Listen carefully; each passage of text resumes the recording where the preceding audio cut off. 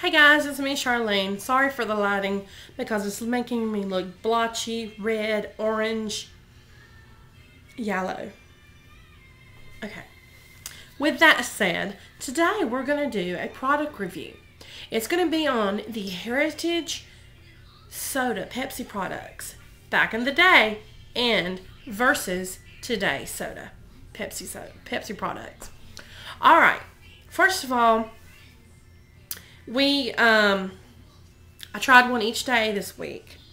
The first day I tried the Heritage Mountain Dew. I remember the bottle very well versus the new Mountain Dew. Okay.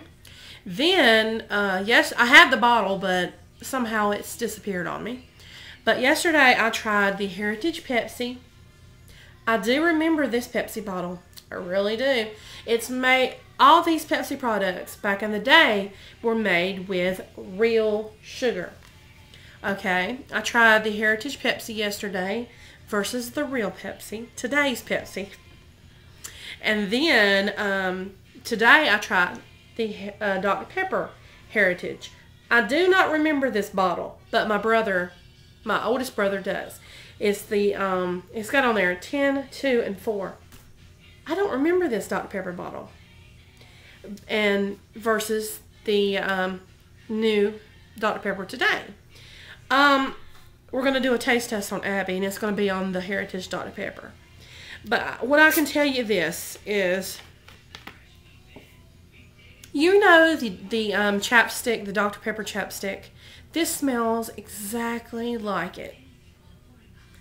Whereas you take the today's Dr. Pepper and smell it, it's a different smell. Okay? I had to smell the products. That's just the way I am. They all smelled like I remember them. But do they taste like I remember them? I don't think so. To me, they really didn't have a kick. You know how when you open up a cold soda and it's got like a kick to it? These seem to be more of a flat kick. It really wasn't a kick. It was more like a nudge. But it just didn't have the kick like I remember. So, in my opinion, I mean, I remember drinking these sodas, and I don't remember them being so-called flat. I thought when I was trying them, I was like, well, maybe it's just this bottle that I'm trying. So I had to try more. They all are the same. To me, they taste flat compared to the new generation of Pepsi products. The new Pepsi products are not made with real sugar. They're made with corn syrup. The calorie-wise, there's not a lot difference. There's not a whole lot of difference in the calories. Not much difference in the sodium or anything like that. It's not a big difference. The only thing is that the Heritage is made with real sugar, and then today is made with corn syrup. Back in the day, it wasn't made with corn syrup. It didn't have corn syrup in it at all. This is what I'm reading as of right now. It didn't.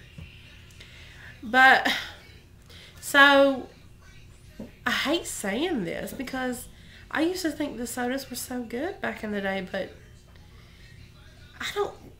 this is what I'm going to say.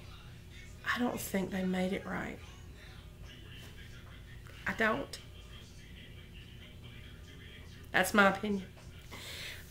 Okay, we're doing a product review on Abby, and it will be next. And we'll see what she has to say. Thanks, guys. I will talk to you guys later, and bye for now. Okay, Abby's going to do a taste test. Hold on. With the old and new Dr. Pepper. Okay, taste that one. That one. Okay, now taste this one.